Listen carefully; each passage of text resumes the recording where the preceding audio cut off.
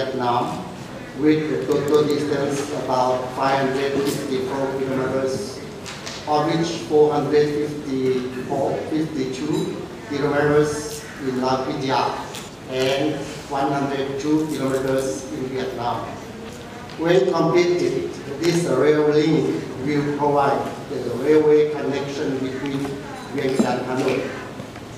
And importantly, Lao Railway can have access to deep sea port Vung Ang by the railway transportation.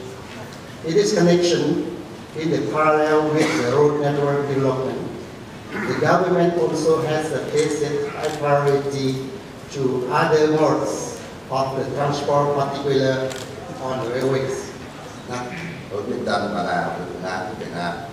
Today I'm honored to be present at the final workshop, the technical assistance project for feasibility study in Vietnam-Laos Railway link, both organized by Local Transport, Laos, and Korean International Cooperation Agency, KOICA.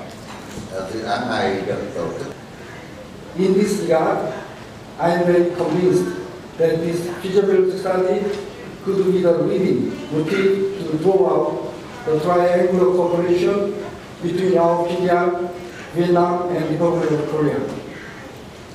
It will help the realization of the railway and contribute to the economic and social development in this region. Through the railway connecting, Lao Railway could overcome the obstacles as a landlocked country and move forward to a land-linked country. It can secure a good port with a prime location.